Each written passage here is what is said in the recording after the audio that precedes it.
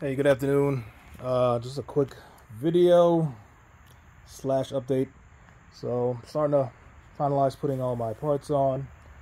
As you can see, I'm doing some caliper paint here, doing a big brake upgrade, courtesy of the tutorial by Speed Culture Studios. Shout out to him. Thanks for all the detailed instructions. One with this metallic burnt copper. I think that'll look good with the blue.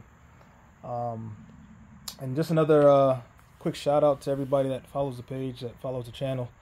I hit 500 subscribers. I've never been one really to count subscribers, but I just saw it ticking up one day and I saw it getting close to 500 and it rolled over 500. So I appreciate you all. I guess I should probably put out a little bit more content to justify that, but definitely appreciate everybody. Hopefully you appreciate the page. Hopefully you like the updates. Hopefully I can get you some better and more exciting updates here soon as we finish the progress up and finish up this build and get it on the road. Car's running good, haven't had any issues at all.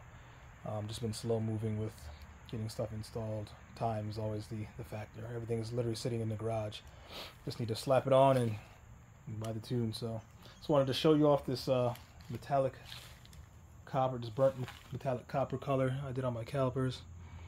I think it looks top tier. You see some of the higher end luxury cars, this color comes OEM. I think GTRs actually have this color on their calipers. Let me fade it down. Let's see here. Yeah. So I wanted to use, I saw it in a picture one day, Google search, looking up caliper options. Immediately fell in love with it. So that's what I did. It's just curing right now. I have some Accabono stickers I'm going to put on there and put a clear coat over the top of them. But yeah, pretty easy process, and I may do a video while I install them too. Yeah, so that's all I have for today. Nothing really serious. Have my exhaust on, full downpipe still.